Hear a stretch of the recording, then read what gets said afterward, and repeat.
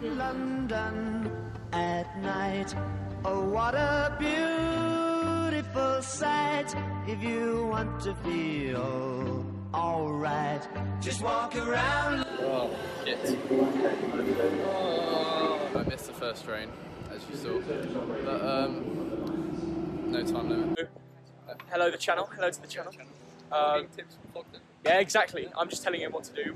We're in my end. He's come to my gaff, which I appreciate. Woke up this morning, right? I didn't really know what the day had in store for me, and then you messaged me. Yeah, go on then. There we go. You've got to take these opportunities. Exactly. Every opportunity you get, you got to take. That's how it works. Person, if someone gives me an opportunity, I'll just take it straight away. I respect that. Respect that. I'm taking him to my local Italian, and I'm telling you, we've got the Peronis, the Italian beer, we've got the pizza. Yeah, London prices. Proper. I know, London prices, but you know what? You've got to do it. We were about to film a little Thog podcast. Thog. Yeah, no, I just came up with the name at the start. It's a good name, isn't it? Name, useful. So like, we've got to be more good reaction, you know. So beer down. We do a podcast and call it Thog Pod. I actually should.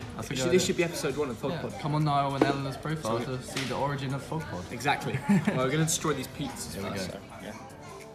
Now today, I am joined by Niall from Niall and Eleanor. He's got his own YouTube channel. He's up and coming. Welcome to the channel. Nice to meet you. Yeah, if you didn't know, he's an Arsenal fan. Yeah. So he's not happy. I'm a proper Arsenal fan. Yeah. So when I was 6 years old, my dad sold everything and took me to the Champions League final. Amazing. We lost 2-1. Yeah.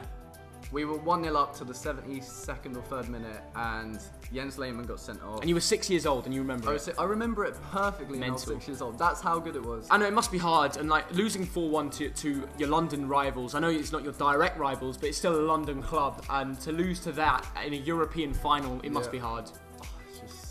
It couldn't have been worse. This guy's an Arsenal fan, so I'm going to listen to you on this. Me and other Arsenal fans, all of us, if you look on Twitter, 99.9% of people agree with me. Everyone knows what Robbie's saying. Even Robbie knows. Yeah. It's not true.